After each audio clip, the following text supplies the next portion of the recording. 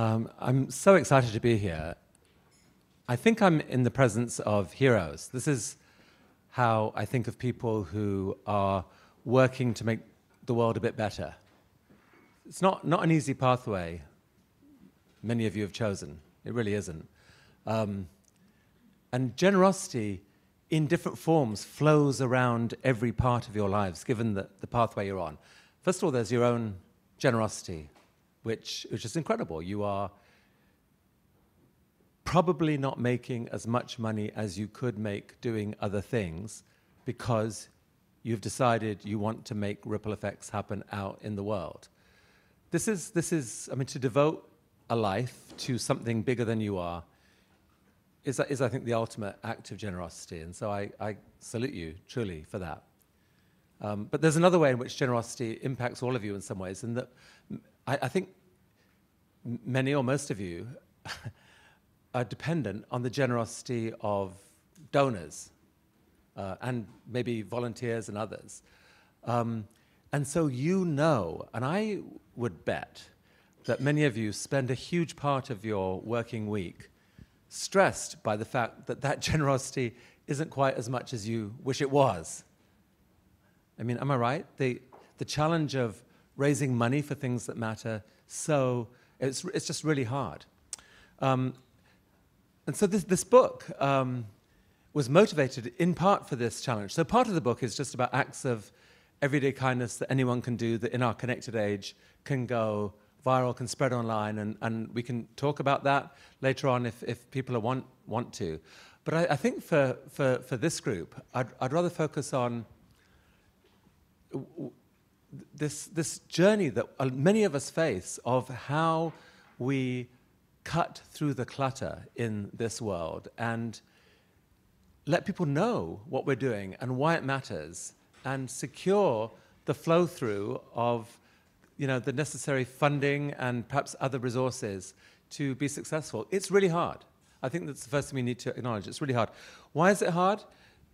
Because the world is so full of everyone doing everything. There's so much noise. There are so many demands on everyone's attention.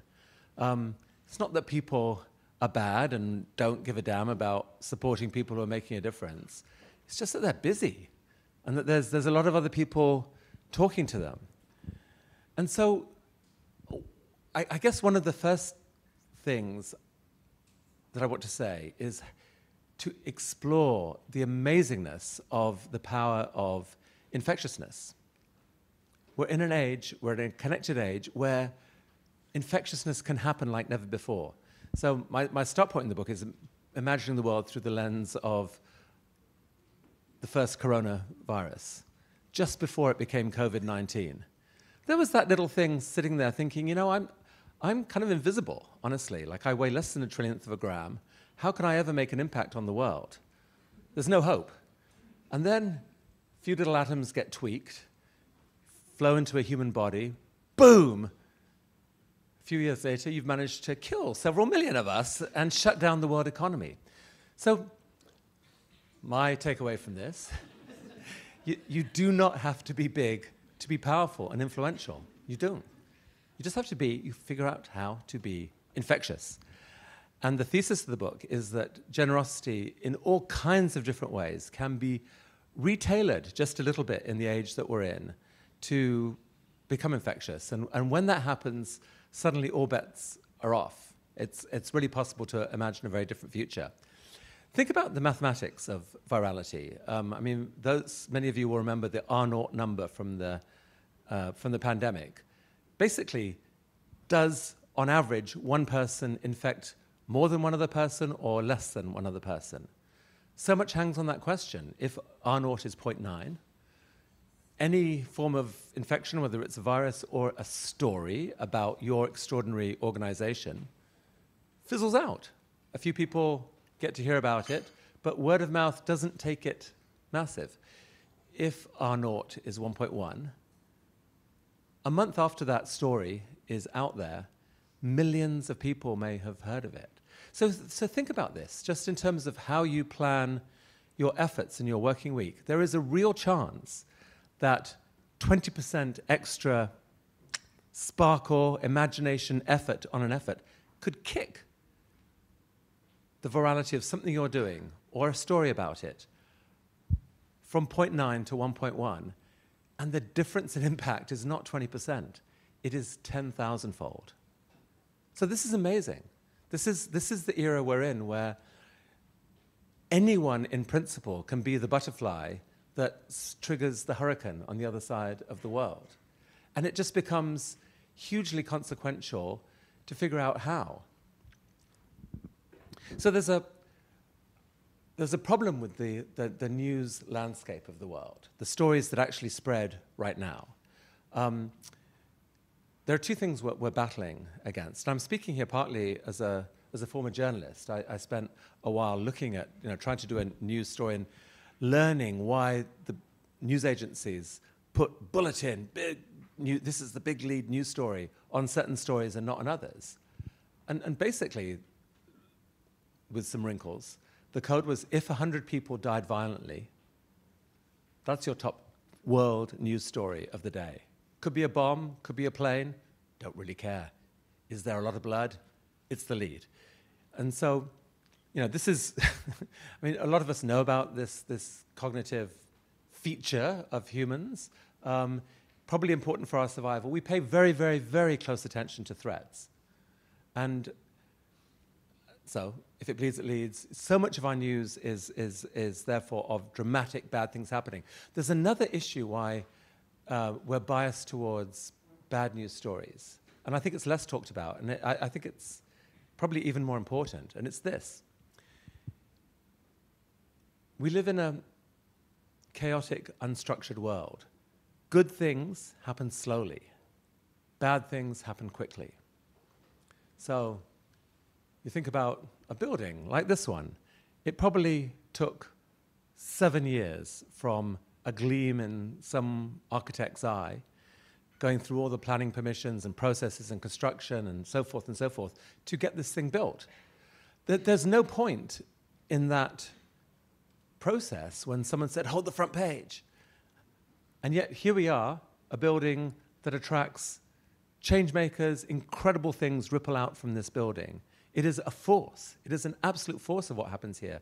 But the building itself, like any other building in London, could be taken out by a bomb in a second. Sorry, I don't have any inside information on this, I promise you. Would that make the news? Oh, you bet, you bet. And so here's the problem, is that our media organizations, basically their mission is to ask this question: what is the most dramatic thing that happened in the last few hours? For both cognitive bias reasons and this structural reason, the answer to that question is almost always going to be something bad. It's just how things are. So none of those stories, like if you read a story about a plane crashing and so forth, that is a true story. It's not like it's false. But the cumulative impact of all these stories gives us, I think, a false view of the world. We get depressed about the world, actually. And many of you who work in, for example, public health just know just how false this is. So the same day that the plane crashed, let's call it yesterday, 20,000 children's lives were saved, compared with 30 years ago, by the 3 decades of efforts of public health workers and others toiling under the radar to do amazing things and cut child mortality in half. It works out, when you actually look at the numbers, 20,000 kids are alive every day. And if you could take a camera into those homes and see them playing happily with their family, versus 30 years ago when the parents and the siblings were grieving because they'd lost yet another child to a preventable disease, you would be moved. It would be amazing. You would go, what an incredible time to be alive. Look at all this extra happiness that these efforts have wrought. You would feel differently about the world than you do reading the current news. So we're up against, something very difficult and hard. But what do we do to battle it? Like so many here you are in this business of doing good slowly. And it's fundamentally hard for those stories to break through. So what could help them break through? I mean, what I try and do in the book is identify a playbook from some of the people who have succeeded in getting stuff to go viral. And, you know, some of it we actually know, or certainly charities know. Yeah, you evoke emotion. I mean, every charity pitch you ever saw probably involves some TV ad of something suffering, it's child, a donkey, you know, whatever it is. And it's the image is designed to make people go, oh, I care about that. And that's actually powerful. I mean, you're tapping into, you know, emotion is the number one thing that drives virality. So it's good to start there.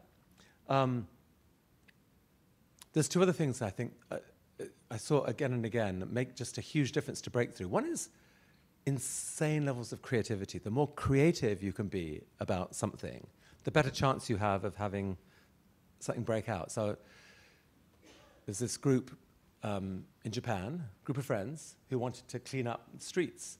And so they organized a volunteer group to go up and clean it up, as one might, took out a camera to record it on video.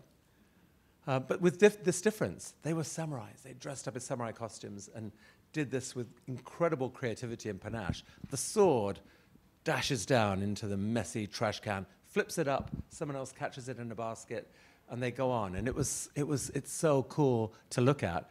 Of course, the video of this goes viral and ends up inspiring thousands of other people to come out in the streets and clean up litter. Creativity. Are we being ingenious enough? Are we taking the time to gather our most creative people and say, come on, let's think outside the box here. What would really make a difference? I mean, the ice bucket challenge, for whatever we may think of it, someone, somewhere, had a bloody brilliant idea. You know, that it was creative, it was funny, evoked emotion, hilarity, and designed to go viral. And look at the impact that did. We can come back to some of the criticisms of things that aren't maybe fully addressing system change or whatever. That's an important part of the conversation. But for meanwhile, creativity is an incredibly important weapon in our arsenal. And the third one I'd point to is just courage. Being willing to take risks and to try stuff that hasn't been tried before, or to go to a place of discomfort in some cases. People respond to courage.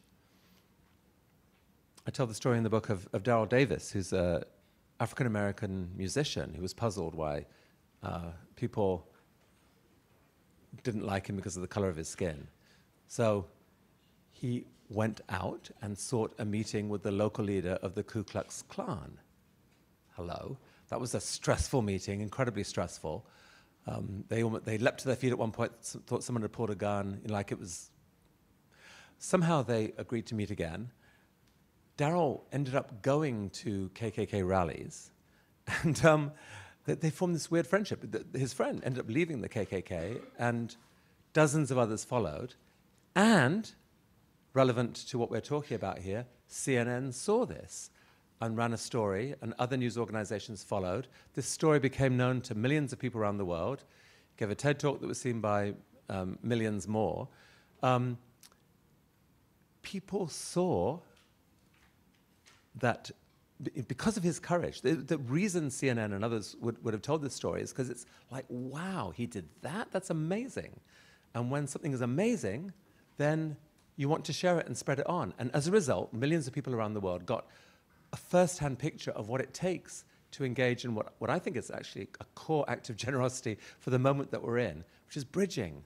You know, to be brave enough to stand up and say, maybe, I know we all think others are only evil, but maybe we could be curious. Maybe we could learn their story. Maybe there's something we could actually learn from them. Maybe there's some way of building a relationship. Maybe we can shift the conversation by actually having a respectful conversation. I mean, if he could do that with the KKK, do you think we could bridge some of the political divide and so forth that is here? I mean, it's really, really hard to do, and no one wants to have their head blown off, especially by people on their own side. But anyway, courage leads to virality when it's done the right way. So when you combine those things, there's a word for it which I love, which is audacity. Can we be more audacious? If we can, it's quite possibly the key to achieving more. So I learnt this especially from a man called Richard Rockefeller. Some of you may know of him. He's from a famous philanthropic family.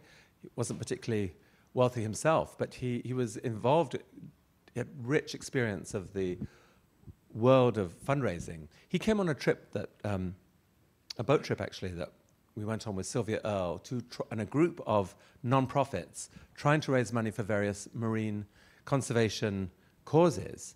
And the idea was, that there were donors on board this boat, and that these individual non-profits would try and attract donors, and they would have little discussions and raise money.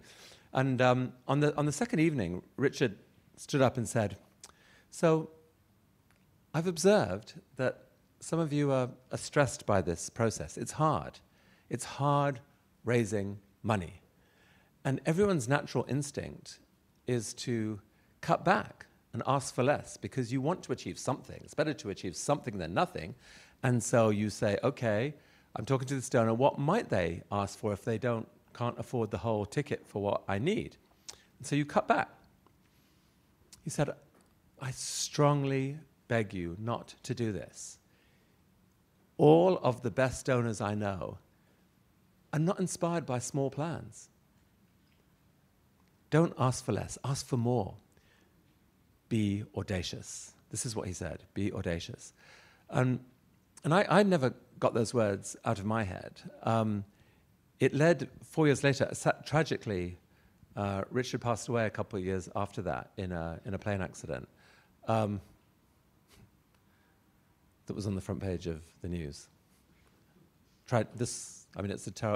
He was just a terrible loss to the world. So he never saw that his words inspired something that I was involved in helping build called the Audacious Project, which was an attempt to get past this same problem, but a problem that I see at scale. So I'm married to Jacqueline Novogratz, who runs Acumen, which raises money to invest in entrepreneurs around the world to tackle poverty.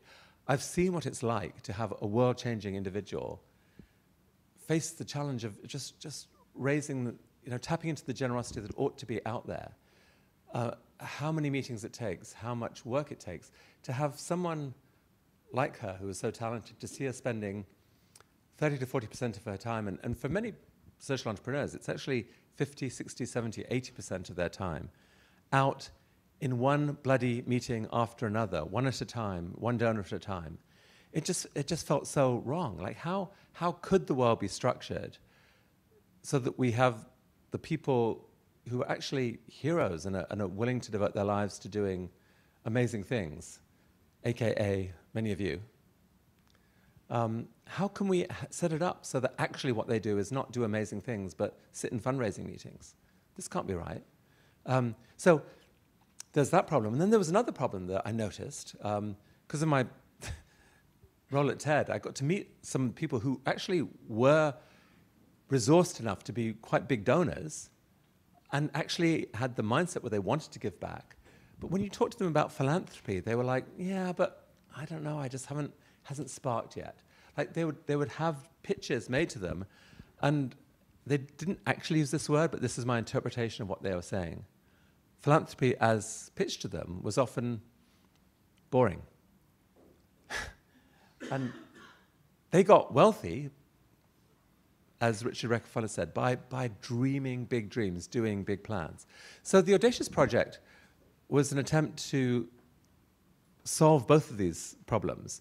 And this is how it works. We go to people who are trying to make change, open application process, and say, okay, what is the biggest thing that you and your team could achieve, the absolute biggest thing you could achieve if money was no object? Make the case. Come up with a plan that will make the hair stand up on the back of our heads, give us goosebumps. Turns out that people have dreams, big dreams, exciting dreams. When you ask that question, so we get more than 1,000 applications a year now for this thing. Some of them are crazy and probably unworkable. We filter down to those that are both amazing, but are credible. There's evidence to suggest that they can be doing it. The team has some kind of track record of doing something good, and help shape these into credible multi-year plans with a budget. And then we bring donors together. So the key here is to break out of the sort of one meeting, one after the other. This is not, by the way, how for-profit entrepreneurs raise money. They raise money from venture capitalists who have pooled already money from multiple investors, and they raise money from IPOs, where a single investment bank and a single accountancy firm look at their numbers and put the green checkbox on.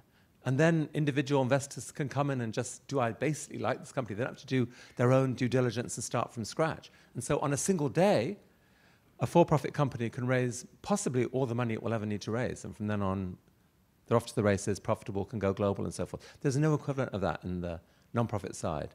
The Audacious Project in some ways is an attempt to be the equivalent of that. So you bring together these donors in one retreat, in one meeting at a time for a couple of days, and say to them, okay, we've done the work over the last 6 months. These are amazing projects, amazing projects. Dig into them, pick the one or two that you like, form a subgroup, focus on it, zoom in the project lead, get comfortable with it, but the clock is ticking. By the time we leave, you're going to make a decision whether to support or not, because we know that once you've left, we're back to kick the can down the road. And the amazing thing is that this process is working. And so in the last retreat we had in February, a year ago, there were 10 projects, and in aggregate, more than $1 billion was raised for them, committed. And it was raised in the last hour of the retreat through a process of infectious generosity. 10 different circles around 10 different projects. Someone says, I'm persuaded, I'm moved. This is important. This is an amazing team. I'm in if others of you will come in. I'm in. I'm in. I'm in. We're a social species. We actually love doing things together. And big donors aren't all assholes. They want a better world. They do this, they come away, they have the most expensive weekend of their life, and they cry with joy. So there's something right here. There is something going very, very right here. And as you know, in this connected age, everything is about a flywheel turning, about a network effect. They are helping us recruit more people to continue to scale this. And I just think this project is something that anyone could do. I mean, honestly, Paul, you're kind of probably doing versions of this here already, but just the idea, I mean, it's the very idea of convening people, change makers, is breaking this awful pattern of people trying to make one-on-one things when the hard things can only be done in community. You know, it takes collaboration of sometimes of actual non-profit efforts, but especially of donors for the big things. And another huge benefit of that is that you get away from what people resent so much, which is a single individual rich person on a whim deciding how they're going to change the world. This justifiably raises questions in people's minds, even when those efforts are actually really good and well thought out. By doing it this way, everyone can have a stake in principle in what is the idea, how do we make it better? And it should be everyone's conversation. And then groups of people who can afford to do so can fund it. So I think the logical implication of that is that we could think of charitable work, philanthropic work in a different way. We could think of it not as, I honestly think a lot of people just feel this sort of, I know I should do some of that or I should give to that, but there's this sort of, there's not a lot of joy in it. It's done out of obligation and so forth. I think the shift to make is to dream about possibility. The possibilities of what change makers could do outside the market. I'm a big believer in the power of the market, by the way. It does so many things right. It spread amazing ideas across the planet. It also, as we know, does many things wrong and creates inequality, exploitation, and so forth. Whatever you think about the market, there is a growing number of things in our future that I think will only be done by people working imaginatively, boldly, bravely, tirelessly outside the market. And the way to think about that work, it's not as this endless grind of pushing a boulder up the hill. It's of an unexplored possibility space of amazing dreams. There are thrilling ways to change the world that tap into the power of technology or knowledge transfer or leveraging government to unlock all those wasted pounds that are happening there. The internet itself, or to leverage entrepreneurship, to leverage the market. That's what Acumen does, and it's kind of amazing to me to see the leverage that comes out from that. To leverage artificial intelligence, perchance. That there are so many beautiful things that we can dream of doing, not just small scale, but actually at scale, at world-changing scale. And if we could shift that conversation so that it was those stories that are on the front page, I mean, how exciting would that be? That's what the future wants, actually. Like it wants a future where we see each other as having these superpowers of being able to dream about a better world and talk to each other and persuade each other that this dream actually is doable, and then work together and do it, and then celebrate it widely. That's the world I dream of, and I feel like I'm among fellow travelers here. So I do, for everyone here who is working for something bigger than you are, I really salute you. I think it's incredible. I think it's extraordinary. And good luck with it. I hope at some point the power of infectious generosity in this weird, scary, dangerous, but wonderful world that we're in will come to your aid. Thank you.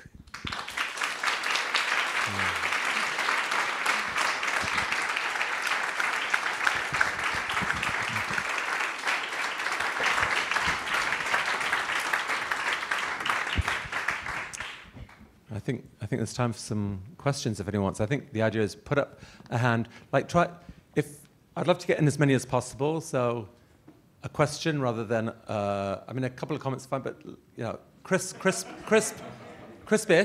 and then we can get as many people in as possible. Go. Oh, we're going to bring you a mic. Sorry. Yeah, there you go. I didn't see you behind me. Hello, my name's Punita from the Consortium for Street Children. I was really inspired just now by so much that you said, but particularly around joy and courage. And I was just interested in your experience where you've seen joy and courage becoming viral, being a message that you have seen shared either by the news or by us in our social circles. I mean, my main experience of that has been through the Audacious Project. Just seeing these social entrepreneurs come in and come up with a plan that would quadruple the size of their org and the ambition level of their work. I mean, to embark on that is really hard. You've got to, you know, picture how you employ a bunch of other people. It can be unsettling for an organization. But when it works, it's so thrilling to see. You know, one of the first people we supported, some of you may know this org, it's the 1 Acre Fund, a guy called Andrew Yoon, who works to boost the yield of farmers in Africa, poor farmers, and he is so extraordinary, you know. And he came in and communicated to people both. Yeah, there's a moral obligation to support the people who are doing most to feed the continent. But it's doable. Here's the mechanism, how it's doable, and it will spread. And if you support, I can bring in other funds to match. And there was a joy to it. And he's since come back and said, your generosity has been so transformative for this organization. And for me personally, I'm just starting. I've got 3 decades ahead of me. You have allowed me to dream much bigger about what the future can be. And you could feel it, you know, this was authentic. So I got huge encouragement from that. So just pass them, whoever gets the mic, whoever can persuade the mic to come to them. Chris, Stuart Taylor from Just Dig It. We restore green, desertified land in poor parts of Africa, helping farmers and restore ecosystems and so on. Thanks very much. I was very inspired by your talk about how to think about fundraising from high net worth individuals, philanthropists and so on.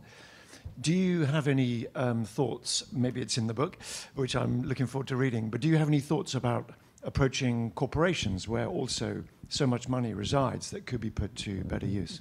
Thank you. So I don't specifically address that in the book. What I do address is that I think corporations have a growing incentive and need to have a generosity strategy. Most value now created in corporations is created through human minds. To create that value, you need to recruit the best human minds. The best human minds don't want to work for evil companies, honestly.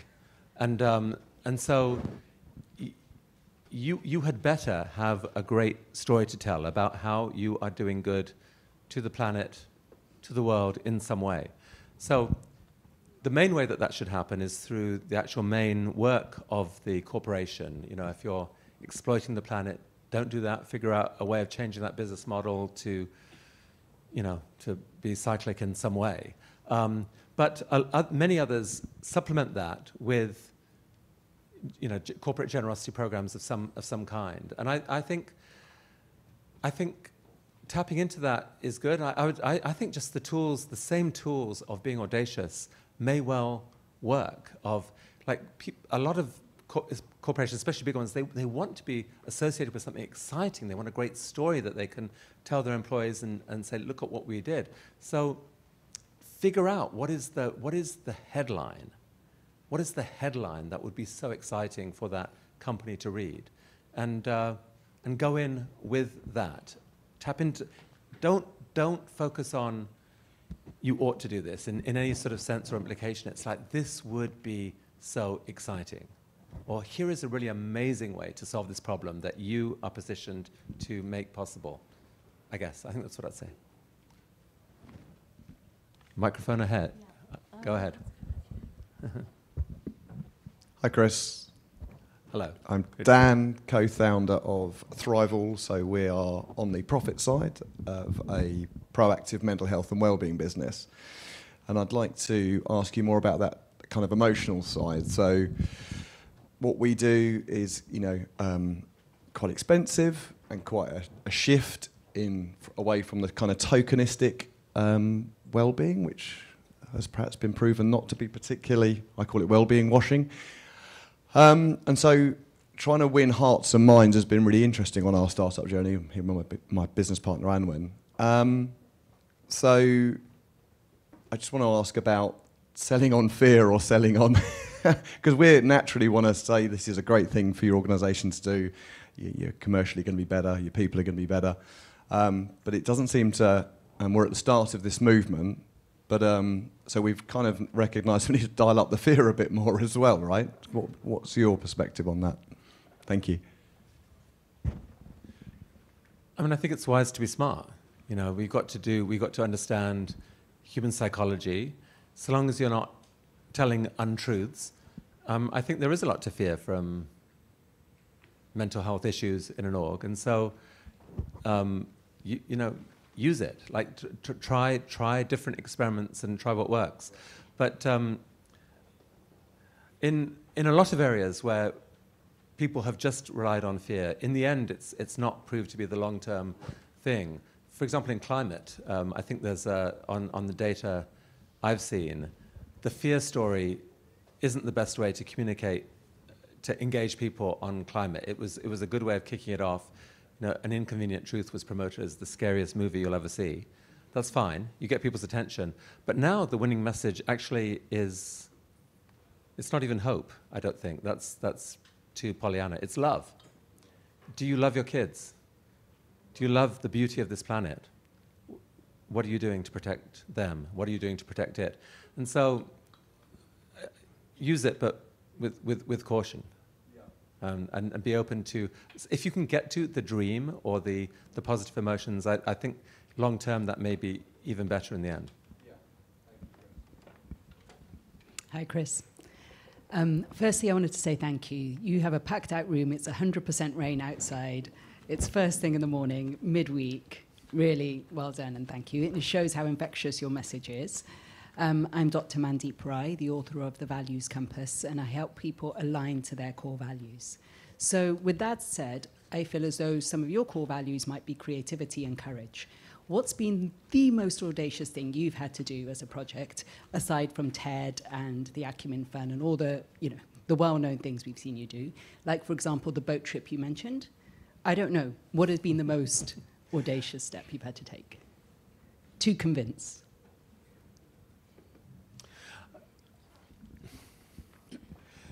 I mean, definitely the biggest risks on TED were just giving stuff away, and that was where the biggest benefits come back. TED used to be, when I took over TED, it was a once-a-year conference in California, and it was definitely scary to decide to give away the best content. We thought we might lose the conference, but it was actually what made it. And if I'd been a business, I'm not sure I'd have had the courage to do it. It was the combination of thinking it probably made sense, and being a non-profit where we sort of felt, well, we've got an obligation to do it anyway, so we're going to have to try.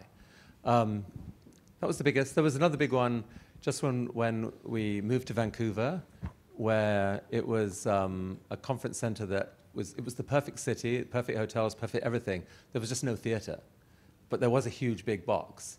And so it was just a chance to dream with a designer. What would the perfect talk theater look like for maximum impact? And working with David Rockwell, we designed this sort of surround thing that was beautiful, but we didn't know that it could actually be constructed in the time that we had for setup. So there was a little craziness there, but taking risks is really fun when they work.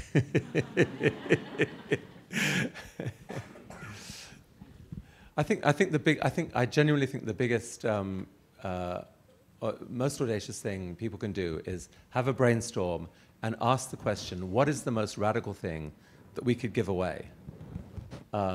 And often it's knowledge, actually. We think of competitive advantage as hold on to the secret knowledge so that no one else can do what we do. That's quite possibly the wrong thing in this connected age, because by opening it up, you inspire other people to want to work with you and to use that knowledge to do good things, and you make it easier to recruit people. There's just a lot else that can happen from giving away the best knowledge that you have about something. Hey. Hello, I'm Josie. I'm on the front row here. Oh, there you are. So the mic is over there. Hello, Josie. I'm right here. So you've written a book called Infectious Generosity. I was interested to know whether that's had any unexpected side effects or blowback where people now are asking you for lots of things. And along those lines, what's maybe been one of the most unexpected outcomes of writing this book that's been, it's been a process, I suppose. I mean, it's definitely challenged me to get out of my sort of awkward English introvert self and look at people who I otherwise wouldn't, and sometimes make connections and have conversations. Even, someone on the street, I'm so uncomfortable doing that. But when I do, and even whether or not I, give someone money or whatever, just the experience of doing that, I go away thinking, I prefer that version of me. And so I think a lot of generosity, it starts with just a mental mindset, a willingness to pay attention to someone else. And it is a gift. It's uncomfortable. We have so much on our plates. Just to pay attention to something outside our daily routine really is quite hard. But the magic is that there's payback. And the more you do it, it's like a muscle. It gets a little bit easier, and you remember that the payback actually feels good. There's all this, kind of absurd dispute, I would say, in philosophy over, is generosity if it's not done just solely from pure moral motive? It's never been done purely from moral motive. scratching your conscience feels good in its own way. There's always, give and your reward shall be in heaven. I was brought up with that. It's transactional, as it turns out. So we should be celebrating additional motives to be generous, not dissing on people for it. Possibly the most important chapter in the book is called Imperfect Generosity. I'm sick of the cynicism in the world where every time someone does something, people say, oh yeah, but were they just doing it for the views? Or they could have given more? Or that's not really tackling the underlying problem, is it? We're in an existential battle here between the spreading of good, positive things, good stories about each other, or bad. And we need every tool in our armory. And so to say to someone, it's actually great that if you go through that uncomfortable moment and it leads to something, it leads to lots of people, say, knowing about what you're doing, and it turns out that some of them may then help you, and you might have guessed that that would happen, and you might have guessed that your reputation will rise. This is all great. This is all great and to be celebrated. So that flip from looking for reasons to be cynical, flip that and instead look for reasons to look for good intention.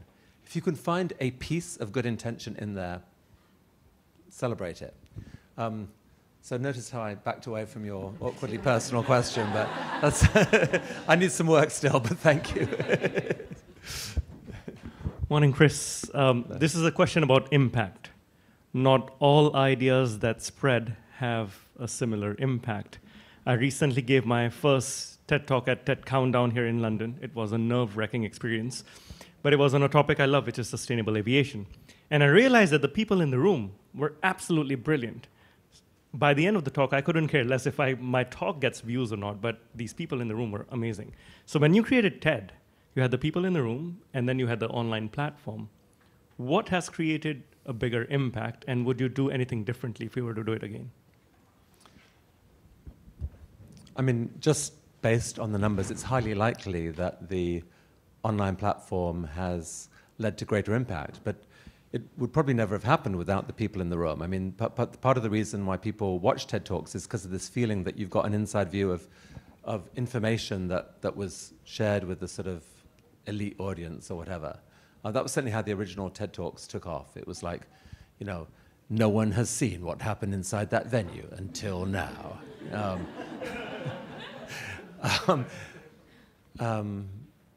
But yeah, no, what's amazing about ripple effects is that you never actually know what the final outcome is going to be. Like many of the stories, you will never know.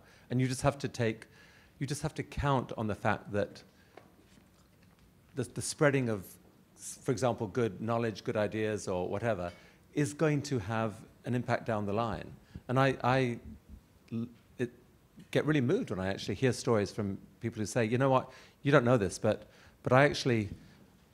my university was crap, but I learned a lot from watching talks, and thank you. And it doesn't happen every day, but when it does, it's beautiful. I love it. So impact will be different for everyone. But in the world of, if you can find some path to infectiousness, trust the universe that is going to lead to good things. It usually does. Chris, Nick Marks here. Over here. Okay, there you go. Hello, got you. Hello, Nick. Hiya. Great to see you. Thank you. Scale. Thank you for spreading happiness. That's okay, sir. Well, as you know, I'm quite aligned with this. I did a TED Talk 12 years ago, and my opening line was, Martin Luther King didn't have a nightmare, he had a dream. And the environmental movement doesn't think enough about what its positive vision is. New Happy Planet Index coming out at the end of next month, by the way. But it's about a scale. System change.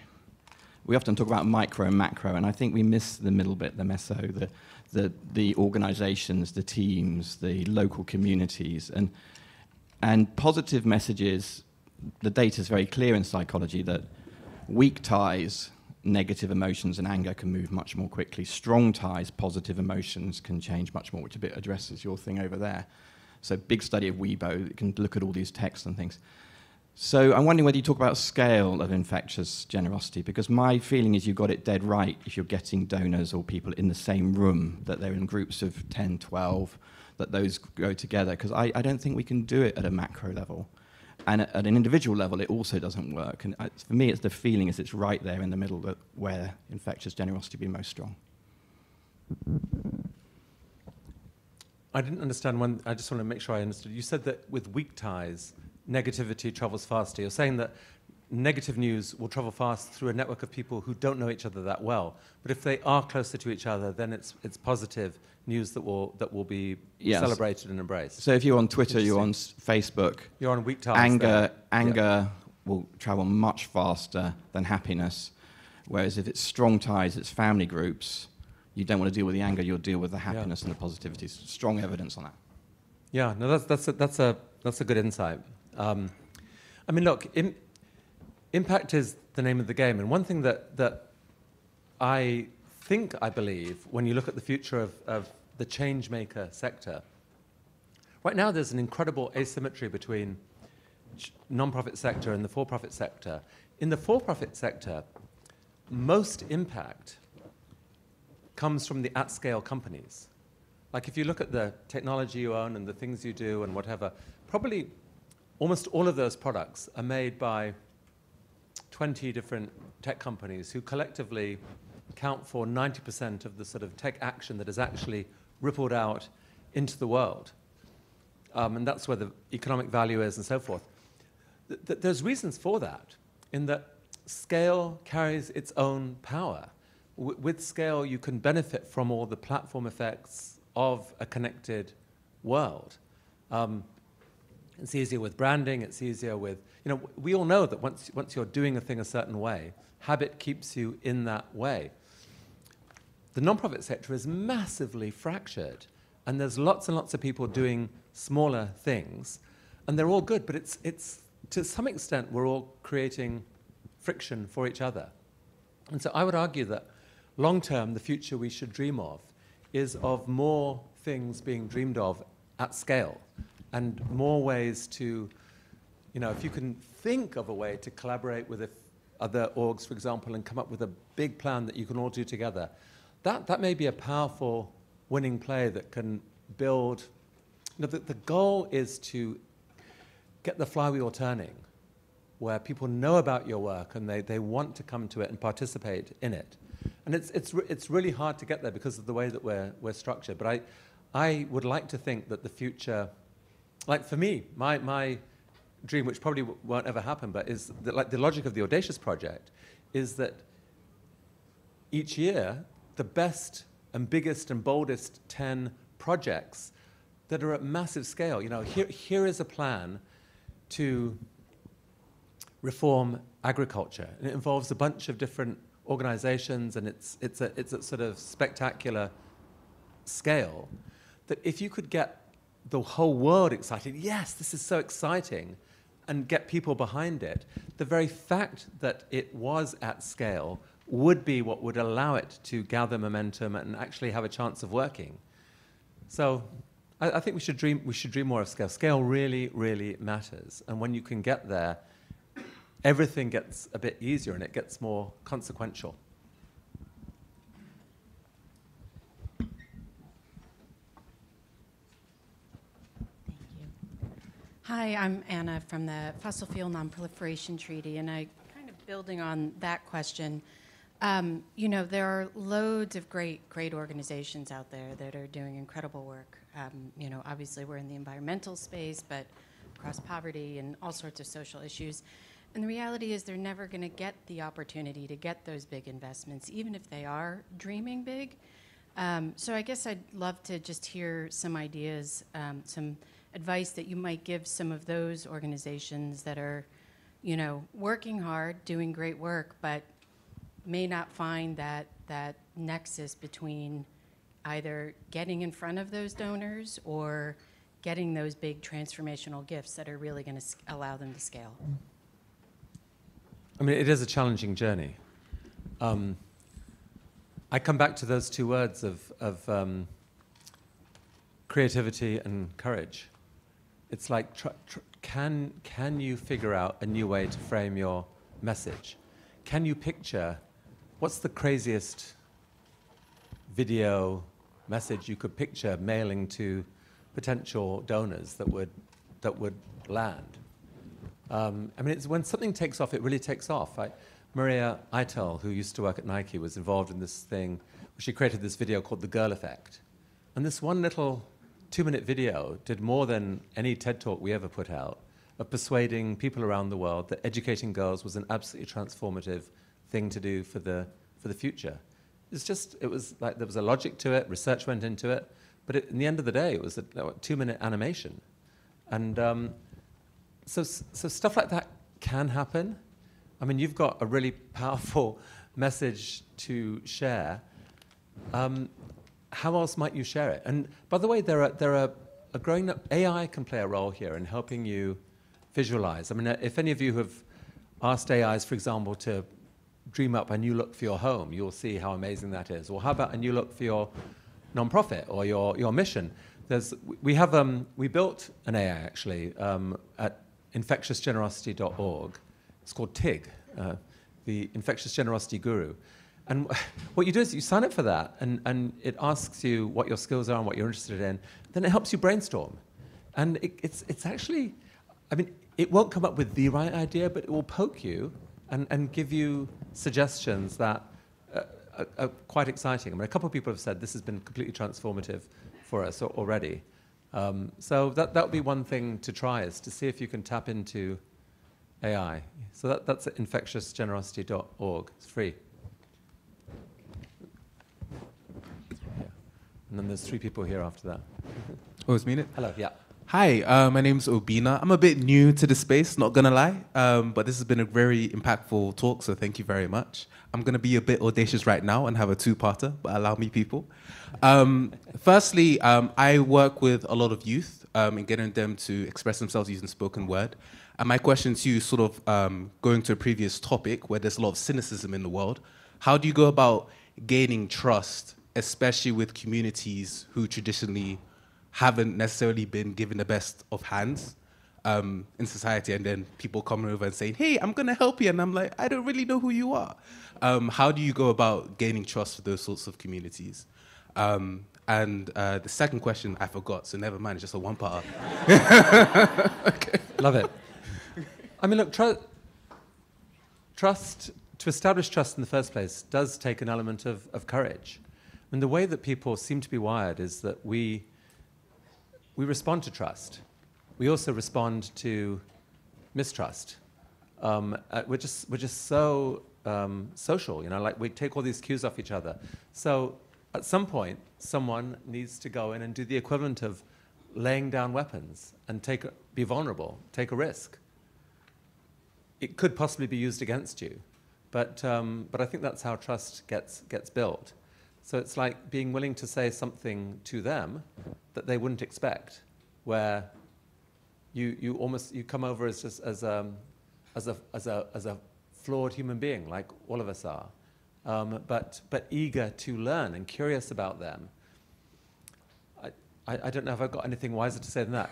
I will say this, that I've become convinced that the next generation coming through are even more sick of the meanness of the world than we are, and even more convinced that you actually can use the tools of connectedness to change that narrative. I mean, you know, many of you will know of Jimmy Donaldson, Mr. Beast, who's the top influencer pretty much on YouTube. He's not spouting doom and gloom, and you know he's spouting amazingness and often kindness. His videos are incredible, and he's figured out how to make videos go viral spectacularly. And some people, at least in my generation, find him really annoying because it's like, you know, you're not addressing the underlying problem or something. He's inspiring millions and millions of youth to think that kindness can be cool.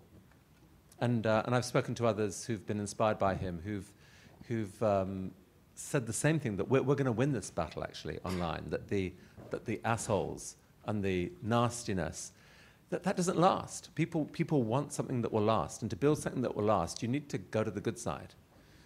So there may be more fertile soil there than you suspect, but obviously every situation is different. Some people who've had a horrifying life and been through a lot, why would they trust anyone? So I don't have any easy answers, and I admire what you're doing, and I think it's really important. It's really cool. Okay, we have time for one last question here. Hello, hi. So I run an organisation called the News Literacy Lab, and we help young people navigate the news. We actually look at the negativity bias as a contributor to a misinformed worldview. And I just wonder how much you think education plays in the incubation of generosity. So if you can speak about it directly with young people from an early age, especially when the information or the default information settings don't necessarily cater for that from an early age. Yeah, there's so much that you wish we could change about education. So much education still operates as if Google had never been invented. Like knowledge is not a problem in the modern. Everything is out there available for free. Education does not need to be about cramming people's heads with knowledge at all. It needs to be about how to build knowledge, how to navigate the current world, how to navigate yourself, your own freaking weird instincts, that you're an evolved animal with this instinctive self that is sometimes amazing but can take you down really difficult paths. For me, the single biggest question that education should be about is how do you empower your reflective self to control and direct your instinctive self? If we could make that at the heart of education, everything else shifts. From there, you can get to things like critical thinking and how to learn that, how to use the coming amazingness of AI and the tools of the internet to change. I think what you're doing sounds like it's really, really, really important, because you're showing people that to ask questions about the world as it is received. You are not necessarily being given the truth or an accurate or fair picture of the world. We all have to work to fix that. So, thank you. Okay, thank you so much, Chris. Can we give Chris a round of applause, please?